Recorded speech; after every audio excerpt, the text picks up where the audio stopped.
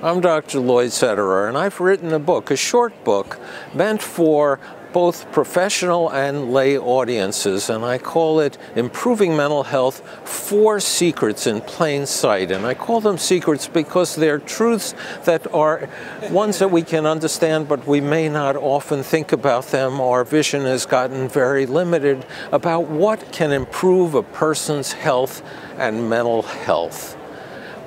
I came to write this book after reading an even shorter book. This is 108 pages, an even shorter book, 62 pages, by a friend and colleague, Pulitzer Prize winning Dr. Sederer.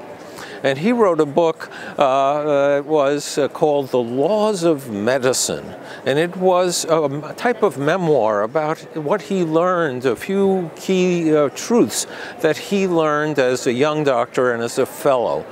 And I was on a week-long hike, and I just read it, and I began to wonder, well, what's the analog for my profession? What could we say about what are foundational principles in our field? And I called it, then, 4 Secrets Hiding in Plain Sight.